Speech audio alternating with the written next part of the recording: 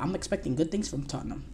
Talk about Dominic Solanke joining Tottenham. We talked a little bit about this on yesterday's show, but overall, I think this is a very good signing for Tottenham, in the fact that it was a team that had a clear need at that striker position, someone that can go in and get 20 plus goals for a legit team, because I think him being able to get 19 goals out of Bournemouth with the amount of crosses Tottenham play in, how high energetic, high attack pacing sort of football, the chances that they create, the amount of attacking opportunities they find themselves in, having a striker like Dominic Solanke, that's a really good balance of physicality, that physical in nature to him, being 6'2", being a little bit more muscular, beefy, with the combination of just pure ability, pure technical skills, ability to play in tight spaces.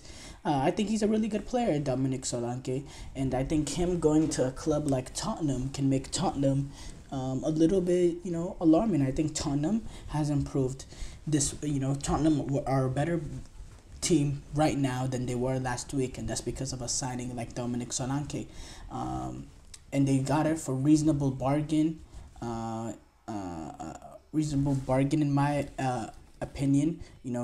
This is a guy in Dominic Solanke that has scored 19 goals in the Premier League last season, aged 28 or aged. Let's do the fact check real quick. I believe he was 26 years old. Okay, age 26 years old, scored 19 goals this past season, and he did it in the Premier League, so he's already Premier League proven, and also in the fact that he's an English player, that adds to it. So he 65 million euros, initially 55 million with 10 million add-ons. No, I believe that's pounds actually. Yeah, 65 million pounds. Which is 55 million initially with 10 million add-ons. Look, could you argue, is he a $65 million player? I don't know. But in the fact that he's Premier League proven already, he's an English player, don't think there's a relatively crazy deal. This is a Dominic Solanke that really put a push in for that England, to get into the England squad. Ollie Watkins and Ivan Toney were able to get in ahead of him, but he put in a good push, and it was based on the solid season he had this season. So I think he can make Tottenham alarming, because what they needed was that clinical sort of finisher. Richarlison, he did not provide that. He doesn't score enough goals, and he's not consistent enough in front of goal to be that sort of player. Richarlison, he could be, he has some pace, he has some ability, he can, he's lively in dangerous areas, but overall Dominic Solanke is just a better striker and is more of a pure natural striker. And I think Ange Postecoglou can really thrive with this, and it makes them unique. Now Tottenham, their attack is actually, there's some quality and there's some depth too. There's plenty of options. Dominic Solanke, Richarlison, Son, Kulusevski. There's some real players in this team that can make them deadly. I think Dejan Kulusevski, Son, and Dominic Solanke is a brilliant front three, and having the likes of a guy like Richarlison that can come off the bench and be a factor for them, that's a very good attack. You also have the likes of James Maddison, who want to pick up the good form that he had last season, especially early on, playing behind them, creating the opportunities for them. Again, you're seeing the little bit of the triangle that he's going to build. We've seen Ange Postecoglou, how he wants to play with this Tottenham team. He wants this team forward going. He wants this team with being able to create a lot of chances, being very, very open. He's very, very, very, very stubborn in terms of how they play, and that's in a good way, because the great managers, they don't go to plan Bs, they want to make plan A better. Even when they went down to 9 men against Chelsea that one day at the Tottenham Hotspur Stadium, even when they were down to 9 men, The defense line was still right up on the halfway line, and they were still going forward. They were still pressing high. They were still playing that sort of football. They ended up getting burnt by Chelsea eventually, because you can't play that way with 9 men. But it's just the philosophy that Ange Postecoglou has. He has the way that he wants to play. He wants the way that his team wants to look, and he wants his team to be very open. He wants his team to be very aggressive, very attack minded, and he wants to go for it. And now they're building that sort of team that has the quality to really make another team pay whenever Tottenham are able to create this amount of chances. And defensively, you have Van de Ven, who has pace. The goalkeeper situation, we know with Vicario, they've solved that. He's been really, really good for them.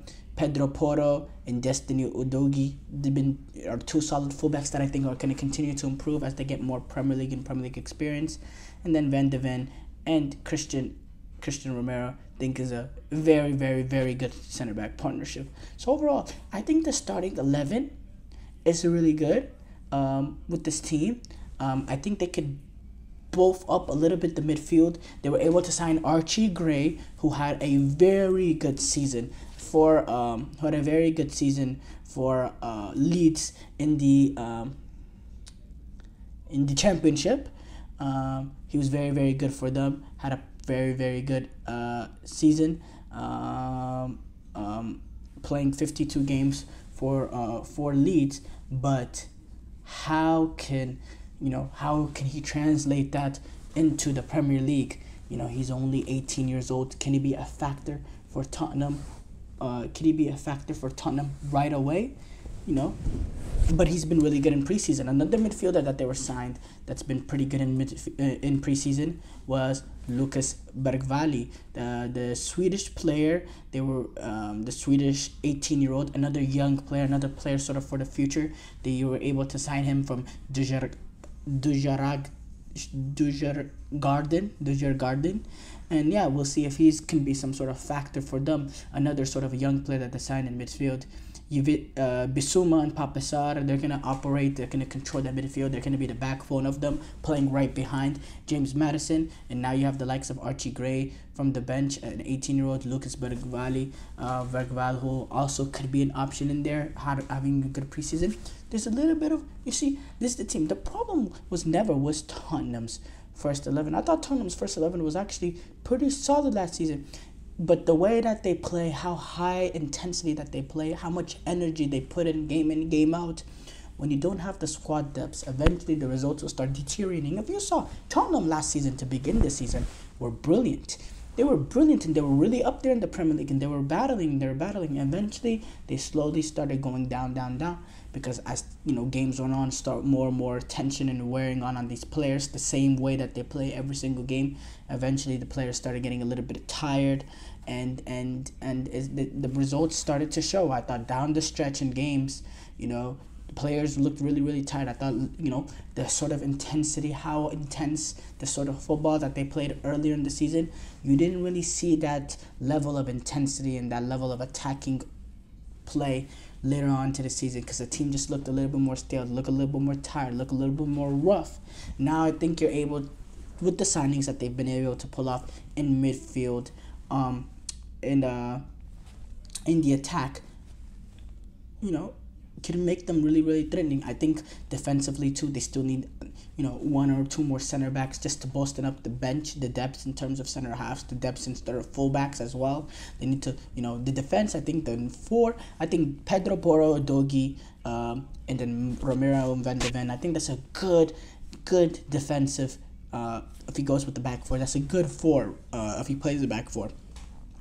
But in terms of the depth defensively, I think they could take the next level there defensively as well. Because keep in mind, it's not just the attackers that are in the midfielders that are asked to do a lot. The defense are asked to do a very lot because of how, because number one, they're playing at the halfway line essentially. They're having to be that sort of, third line of defense in terms of pressing. They're having to play really high up in terms of in midfield. they're being asked to do a lot, and then they have to make sure to track the runners in behind and do that sort of work. So the defense is also doing a lot of work in this. So it's going to be very, very, very, very interesting to see how this makes Tottenham. I think Dominic Solanke makes it change it up though completely for Tottenham, and I think they could push into the top 4 this season. Now the Premier League overall has gotten more tougher. Team by team, they've gotten tougher with the transfers and all that. So I think it'll be tougher to reach the top 4 this season. But I think they can seriously make a push. Because as I said, the Premier League teams, a lot of the Premier League teams, they got better, right? But I also believe Tottenham also got better. So it remains to be seen. But I do think they can make a push to get into the top 4. Would I predict it? Probably not. But I think they have a chance for sure. Which I didn't, entering last season, I didn't give Tottenham any chance to be any sort of, I thought they would be mid-table club in that sort of ranks, and I thought I was impressed with how they were playing with Ange Postecoglou, especially early on this season.